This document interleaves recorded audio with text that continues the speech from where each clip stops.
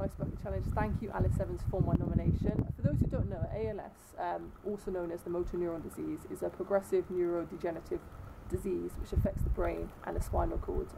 When your body moves, when you walk, when you talk, when you eat, whatever you do, your brain sends signals through your spinal cord out to your muscles.